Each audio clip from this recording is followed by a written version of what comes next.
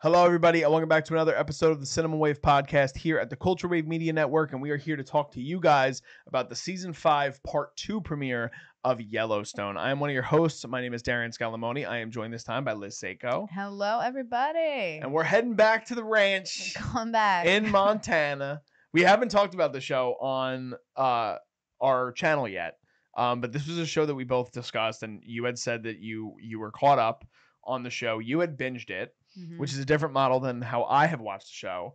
I watched the show with my whole family when it started in season 1, which I'm trying to think now. I think it was like 2017, 2018. Might be a little after that, but I feel like it's been on for a long time. And there was a huge gap between season 5 part 1 and season 5 part 2. And we could address this at the top because it's the most obvious part of the reason. It might be part of the reason why the numbers were so big for this show, which we'll get into as well. But Kevin Costner, who's the show's patriarch and the central character of the show, John Dutton. He is the Tony Soprano of Montana, essentially. And he is gone. And we know he's gone based on, it was a very public falling out with him and the creator, Taylor Sheridan, who's now like Paramount's poster child. Like he does every major show on Paramount is show run by Taylor Sheridan. It's Yellowstone, 1923, Mayor of Kingstown, Lioness, Bass Reeves, like everything is Taylor Sheridan. And they had a creative disagreement, they had a financial disagreement, and Costner did not return for season 5 part 2. And so everybody knew that his character of John was going to die. We were just kind of waiting to see what would happen and how they addressed it. And they do within the first, as soon as the show opens. It's the first scene. It's like police cars everywhere outside of like the big home, or not the ranch home, but like his what is he, the mayor? Yes, he's the mayor of Montana at this point. Yeah, like home. There's police tape everywhere, like crime scene stuff, and so right away you're like, oh my god, he died already. Like we're going right into this. Yeah. Which I guess we could talk about. Like, how did you feel about them starting off right away with that? Well, I think that the hard thing with it is that there's no perfect way to do this. No. When something like this happens. For me, I mean, we talked about it a little bit before we started recording. Kevin Costner to me was so much of a part of what the show was and why it was successful. Like I remember when this show first debuted, my grandmother, who's no longer with us, but she was a huge fan of Kevin Costner, like loved him as an actor, and the appeal of wanting to see this.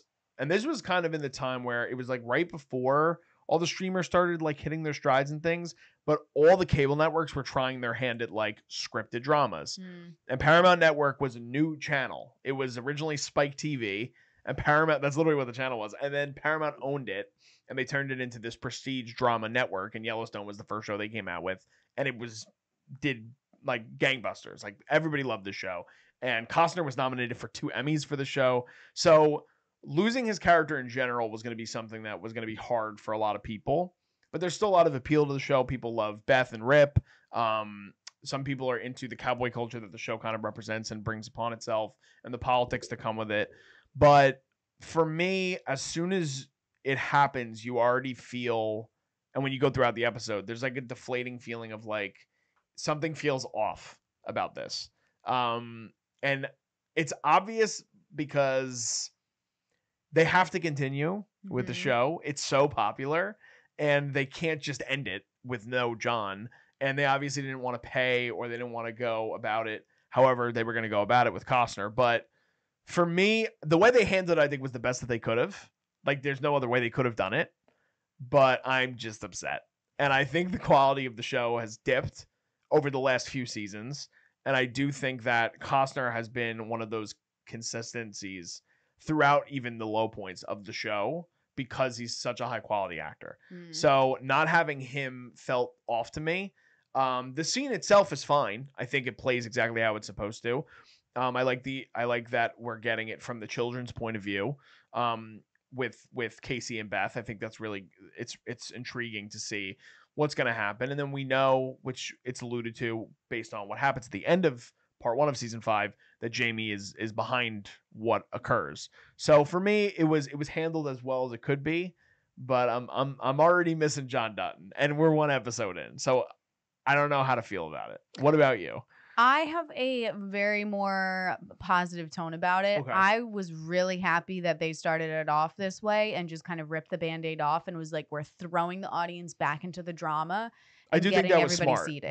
They had to get it out of the way quickly Yeah. because if not, it was gonna kind of like Flop linger around, yeah. over the episode the whole entire time. Yeah. Yeah. Well, also it's like the part 1 ended on such a boring tone of just like they didn't have any solid ending. Everybody was just kind of like, oh, I'm going to go do this. I'm going to go do this now. I'm doing here. Like, see you guys later.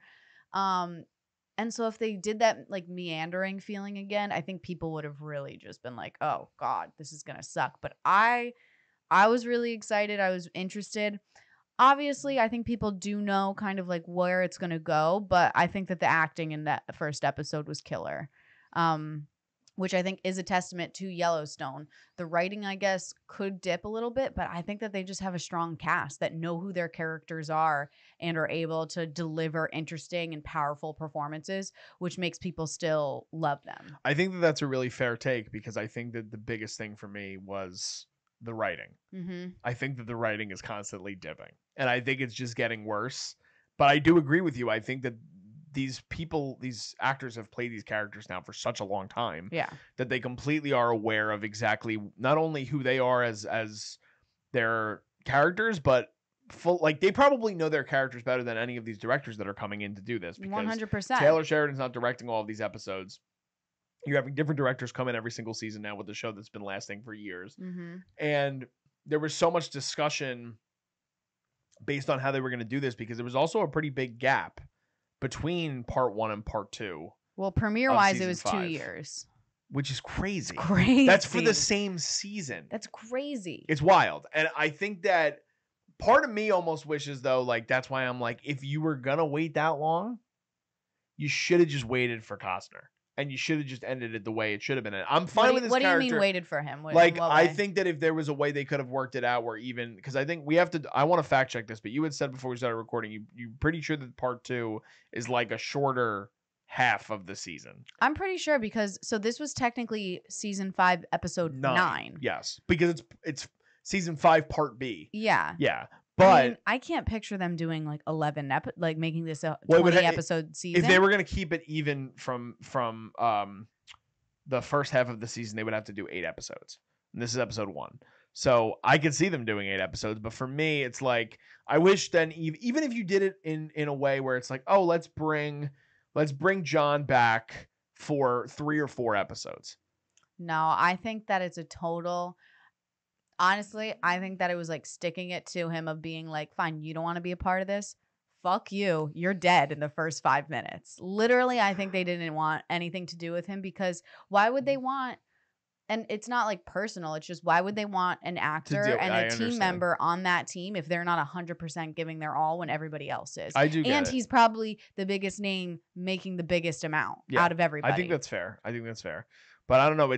I'm more interested on where they're going to be able to go because I think that the thing is, and you had talked about this, I think just a minute ago, where you're like, I think we can all see where things are going, and it's like that's what I don't like about it. I don't like that it's way too predictable, and I think that though the show is simple in its tone and the way that it is like being addressed, it's a cable drama at the end of the day. Like that's what it is. I don't know exactly where it's going, but I think that there's key points. Like now it's established that Beth's storyline is going to be getting revenge and ruining Jamie. Yeah. Either both like literally ruining him or just like who knows. But then there's the whole other storyline of the pipeline that I think is all of a sudden going to come way back into play. And that's going to kind of be more of the storyline for Rip and Casey. Yeah. Because they're now they're handling the ranch completely. Yeah, exactly. And so I think that they're really going to have to get more involved in the politics of it. So I don't know. I think that it's kind of just picking up the story exactly where they left off, just without Costner now. Yeah. I think that's why I think that's the part I'm most intrigued by because we haven't seen the politicking side from either one of those characters. A little bit from Casey because he's been like the animal. He's the head of the what is it? The I don't know the name. I know the wildlife preservation. Yeah, something like that. It's like wildlife officer or something. But at the same time, he's still And like, even Beth in the episode, she's like, you're a part of the you're a branch part of of it. government. You can can do call this. them. You can do this. Yes. And so I think it's going to be much more about him kind of stepping into those shoes and taking the reins and being like a political figure, not to the extent probably of his father of being like mayor. Yeah, I don't know if I want to see Casey as like a politico. No, I don't think he will. I don't think he has that like bone in him. think that's what I'm interested to see what they're going to do with Casey and Rip being the heads of the ranch, because again, Casey actually he can't be involved like directly with it because he's working with the government. Like it's literally going to be Rip's. True. So, which is fine because I think it was going in that direction anyway. Mm-hmm. But then Jamie and Beth are so heavily involved in the politics of the state that it's like, and like you brought up, like I get it, but Beth has been wanting to kill Jamie since season 3. Like we've known this, and it's not something now that it's like, now it's a little bit of like beating me over the head with it. And the stuff with Jamie and the woman he's sleeping with, which I forget her character's name right now, but she's like a reporter. She's the one trying to come in, and she wanted Jamie to sue so they can get the airport built. And the whole thing with her character now is that she's just like, oh, like the side character that's now becoming a main plot point. And I don't know. It's weird because I was more intrigued in the first half of the season when John's becoming mayor, and then they have to figure out how they can make this work with still keeping the ranch, keeping their property, going in their own interests. And then Jamie is kind of this snake in the grass, which he's been throughout the whole show anyway. But it's enacting this revenge. And for me, I'd rather see sort of Beth playing in the, I don't want to say playing in the hands of John, but it's like now her whole motive is to just kill her brother. Unless it's not to protect her father anymore, unless they change it on us and they eventually, because she also hasn't really been with Rip in the first episode. They finally like got back together. They embrace at the end of the episode. And he definitely reins her in a little bit. Like he can talk her down. So maybe all of a sudden she does get a little bit smarter and is like, okay, I can't be actually trying to kill somebody. I need to play chess while he's playing checkers. Yeah. I think this is not a prediction. This is just something that I think I'd like to see. I would love to see it, and it would be off kilter for his character. But I think Casey's the closest to John in terms of like, he follows a lot more of who John was as a character. Like the same wants. Yeah. I would like to see Casey be the one to off Jamie. I don't know if they go that route. I mean, did you watch the like preview at all? No. Okay. So I have no idea where they're going. He gets very heated is all I'll Casey say. does? Yeah, they show a lot of scenes of him getting very hyped. Which I think is good. I think that we haven't seen. I think Luke Grimes is really good in this show. I love him. I do too. And I think that we haven't seen a lot. Like last season was all about the spiritual, or the first part of this. I keep saying last season because it was fucking 2 years ago. But Casey was involved a lot more with the spirituality, and obviously losing a child and trying to find like his not his his literal roots, but his roots through marriage, of like his Navajo roots with his wife Monica. But which, by the way, because this is just on my mind now because I brought this up, the other thing that was fucking crazy to me is that because 2 years have fucking passed, Tate is huge. His voice has changed. He's so much fucking taller. And the only passage of time is 6 weeks. 6 weeks. Get the fuck out of here. You just have to go with it. But it's just crazy. I get it because they have no other way to go. Some boys like grow like that. You never 6 know. weeks? You never know. In 6 weeks. Growth spurt. It was crazy. His whole voice changed. He's like, Mom. I know. And now they have like this weird address of him being like, ew. Like, yeah, he's like, ew, Mom, why are you kissing Dad? It's just like, this is so not. And she's like, Tate. She's like, you're gonna know about this eventually. You might as well learn now. And it's like, yeah, it's like there was certain writing in this that like. It was that part of it that was like corny, but then there's also like the weird pandering thing of like the cowboy culture. Like, oh my God, the one line, which I hate again, cause I love Rip, but it was just like when, the little boy's like, which was also funny because the little boy's like, can I pet the horse? And the boy doesn't pet the horse, which I also thought was funny.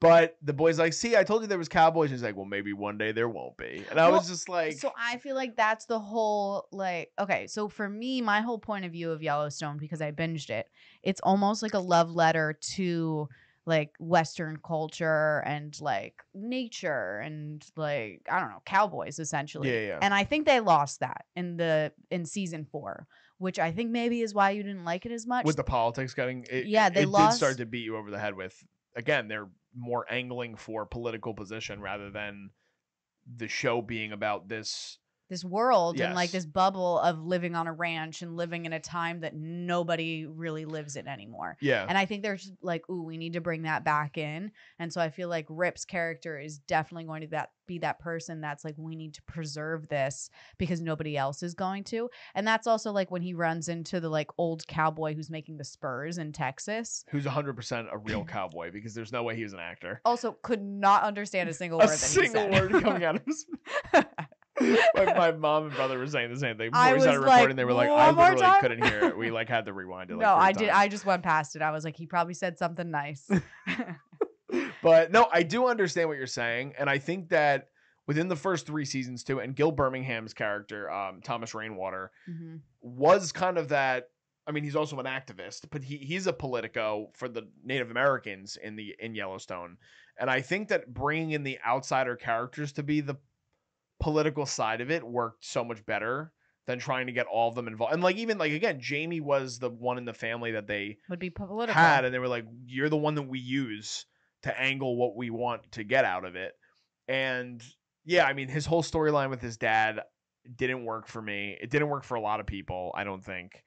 And Wes Bentley's getting torn apart. You were ripping up Jamie before we started recording. And I get it. His character to me is not supposed to be likable, but he is the least likable person in the cast for me, which is funny because you kind of like his character, don't you? I just am interested to see where they're going to go with him. I think that his character's gone through the most since the beginning. He's just such a whiny But little, I get it. like, bitch.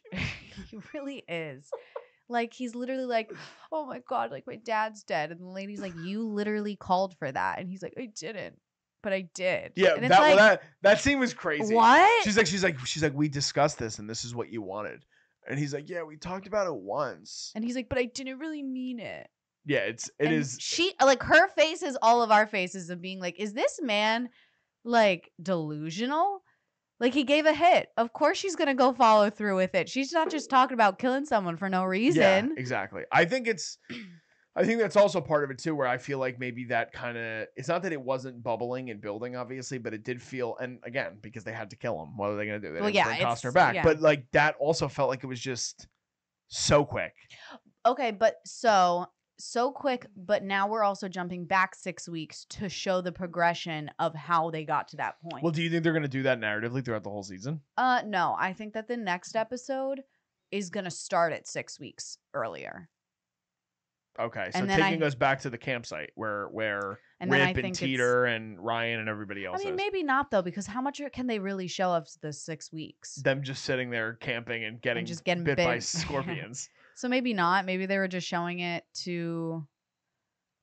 I don't know. I don't know either. I mean, that's where I think the show has lost me. We were talking about this before we started recording. For anybody who's watching this, and like I just got off watching The Penguin, which is it's HBO, it's high value, it's all this stuff, and then I'm like, oh, I'm returning to Yellowstone, and then I had a little bit of excitement in me because I'm also like, I am so curious on how they're going to handle this.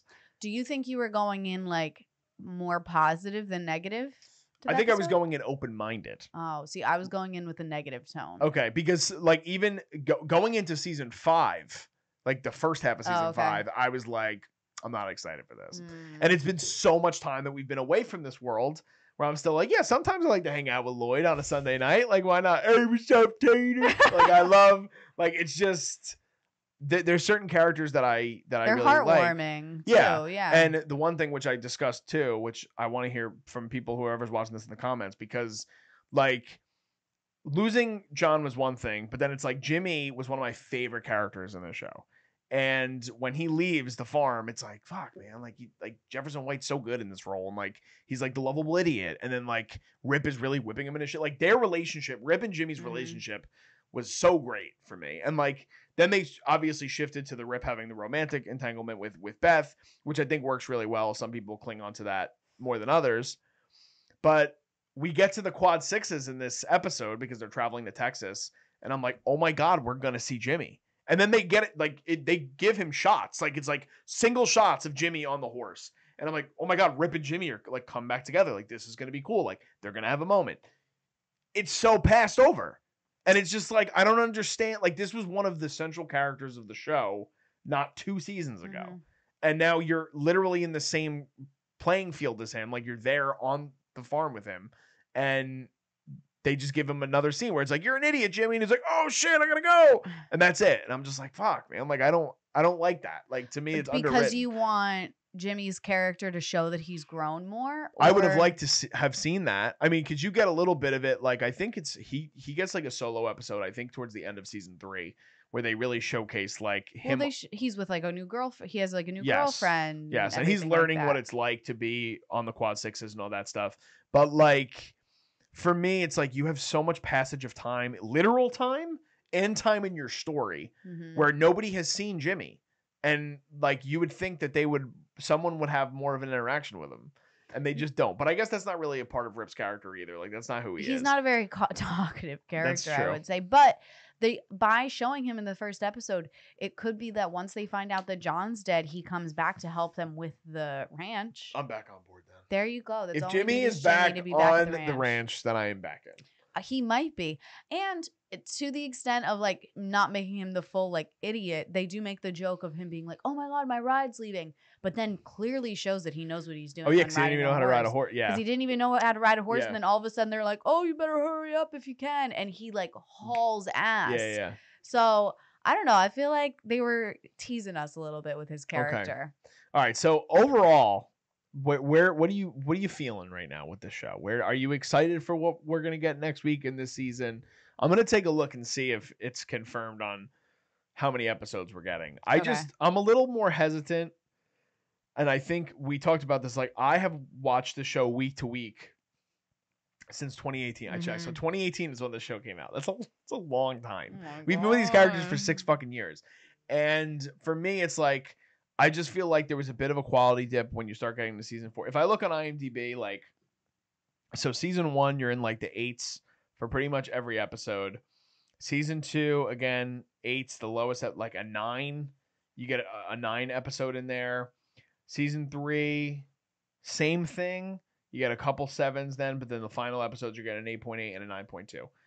Season 4, the premiere is a 9.3. Then it starts dipping. Then you get to the 7s. Then you get to the low 8s. The finale of season 4, 8.2. Lowest finale they ever had. I agree with that though, because it really didn't feel. Or actually, no, this is season 4. No, we're on season 5, and then season 5 it's dipping even more in terms of the scores. Okay, so season 5, episode 8, what was the score? Like 7.9. I agree, because it literally didn't feel like an actual ending. It just felt kind of like, and now we're all doing our thing, everyone. Like, well, I will tell you that it is a shorter season, but not by that many episodes. But it is. How many episodes? So we have 1, 2, 3, 4. We have 5 episodes left after this episode of the season. So it's a 6 episode instead of. Does that make you 8. feel better? I feel good about that. It does. I'm a little more hesitant because again, not hesitant in terms of the running, but it's like, I wish they were able to tell a complete story. And to me, and this is maybe Costner's fault, obviously, but it's like, it just feels rushed now. I don't know, because like, I don't know, it makes it feel really realistic because people do just like die sometimes, you know? And so, and I said this before we started recording, it gives me a little bit of Succession vibes, as in now the children are just forced to take like the net underneath what their father built and see what they can handle. And honestly, I don't know if these people will be able to handle it and if all shit is just gonna go loose. But I mean, I'm excited. I went in really low for this episode and I came out pleasantly surprised. Okay. Well, my other thing I have for you is that, and we can speculate because you're not going to be on next week's episode for this because you're not going to be here, but I'll cover it and we'll continue to cover it until the end. But there's no confirmation on what is going to happen. There's been a lot of speculation on a lot of different things about, like story-wise? Yeah, with Yellowstone in general. Initially, they were saying that they were going to bring in a new person to buy the ranch, and everyone was going to stay, and the person that was supposed to buy the ranch was going to be played by Matthew McConaughey. That's been rumored. Whoa. That's been rumored for a while. Whoa. But there's also another show now that is called The Madison that is filming. It is based in the same world. Taylor Sheridan is creating it. I'm just going to give you the synopsis, and then I'm curious on how, because I think it's supposed to interweave with the Yellowstone proper, and I don't know how they're going to do that, because all the other Yellowstone adjacent shows have all been prequels, like 1883, 1923. These are like decades ahead, right? So a New York family's life unravels after a tragedy as they process grief while vacationing in rural Montana, exploring human connection amidst profound sorrow. So I wonder if these characters are somehow also related, or they know John, and that's the tragedy they're dealing with. I don't know. No, I hate that if it is. Yeah. If that's like Well, a crossover. The lead character and actress in the series is Michelle Pfeiffer. So they already have a big name attached. Patrick J. Adams from Suits, who's hot because of Suits, is also in the show, as is Matthew Fox, best known for Lost. Yep. Bo Garrett, Amaya Miller, and Elle Chapman are the rest of the cast as of now. So where do you want, my question is, if they end the show with this season, right, they have to continue on because these characters are going to keep living on. So do you think they go in a direction where they maybe just follow Rip and Beth? Do you think they rename the show entirely and it becomes this whole new thing? Because I don't think they're continuing with Yellowstone after this season. I think, as me as a person, end it when it ends. Like, end this show after this season, because I think it got really messy in the last 2 years. And two seasons. Or the last 3 years. Yeah, but 3 years. Jesus. And I don't know. I just feel like end something when it's really good, not when people start being like, this is bad, end it now. Yeah. And if they want to do a spinoff, okay, go do a spinoff of... Honestly, I wouldn't want to see a spinoff, because if you're going to do a spinoff, then you might as well continue the show, because how can you have Beth and Rip, but then not have Beth being connected to Casey and Jamie as siblings? Like, she's so much about her family. And then also, I don't think she'd ever leave like that area. So it's not like they can just be going to Texas. I mean, the way I'm thinking that they're going to do something, I mean, they already have Casey now moving off. I mean, he's obviously still on the land, but he talks about how far it is from everything. And Monica's like, yeah, I love that it's not by anything. And I think they're separating the two purposefully by the end of the show. I know. I agree. Boo. I think we're going to get a Beth and Rip led thing. I don't hate that, but then make it just like a quick season. Don't make it like a mini series. Make it a mini series. Yeah. Make it just something like short and sweet that people are going to be like, yes, I loved them, romance, blah, blah, blah. And she's like wild. Yeah. But don't drag it out into a whole other new show that you're trying to squeeze out 5 seasons, because it's just like, go make a different show. I agree. And he already does. He's so like go make something else. These at a certain point, if you're going to close the door on other characters, close the door on all of them. Yeah. Well, I'm a little bit more lukewarm on the show than you are, but because I feel like you've been with it longer than me. So I have a long commitment to this show, but I am intrigued, and I'm definitely excited to talk about it with you week to week to see kind of where we end up with all of this. But let us know in the comments. This was a highly anticipated episode. John Dutton is dead. He's gone. He's done. So you guys got to let us know. Are you upset that Costner's no longer a part of the show? Do you think that they handled it the best way that they could? Do you have a suggestion of a different way they could have handled it? We're going to be covering Yellowstone week to week. Liz is not going to be here next week, but I will do solo duty. And then after that, we should be having Liz, I'm pretty sure, for every other episode after that. So we'll continue to talk about it with you guys. So we want to have a conversation with you guys in the comments. Be sure to let us know. If you can give the video a like as well and subscribe to us at the Culture Wave Media Network. We're covering a bunch of things in film and television. Liz is super stoked this month to watch Wicked. I'm going to be covering Gladiator 2 in a couple weeks. We have reviews coming out for Arcane on Netflix, animated show with Vinny and Mark. A bunch of other stuff that we're covering for you guys. So stay tuned for that. And you can follow us on social media if you don't already. All that stuff is under me in the video right now, as well as in the description. We're on Instagram, we're on YouTube, we're on Threads, we're on Facebook, we're on TikTok. Everywhere you guys can follow us. So be sure to do that as well if you guys can. Just signing off, I am Darian Scalamoni. I am Liz Seiko. And we will see you guys next time. This is The Culture.